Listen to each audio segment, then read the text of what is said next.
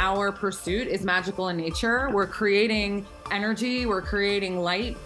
Meryl Pataky isn't just one of the artists in this Museum of Glass exhibition. She's both the curator and co-founder of She Bends, a collective made up of female-identifying neon artists celebrated here. You know, I was thinking as neon artists, you are literally creating light, and you get to decide what to shed that light on. So is this something that you think about a lot? I think that that's kind of the root of neon in general, you know? I mean, calling attention to something, shedding light on something, and kind of come hither vibe. So for sure, absolutely.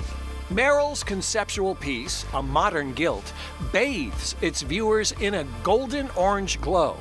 Everything here is just off enough to be unsettling.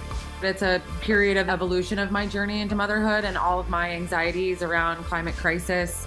So Repent is a call for existential change. Most of the works here may seem friendly at first glance. It is very bright and sunny. A wall full of neon watermelons may make you smile, but the artist, inspired by her Palestinian heritage, is calling back to a time when her state's flag was banned in the region. The watermelon stepped foot into the picture as a substitute for the Palestinian flag because of its colors. And so I really wanted to play with this idea and analogy, or the juxtaposition of this very light, whimsical image with a darker history or narrative behind it.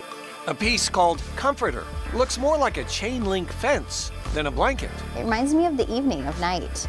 And this is Echo, a piece made with spools and spools of VHS tape, asking who has the power to own our data.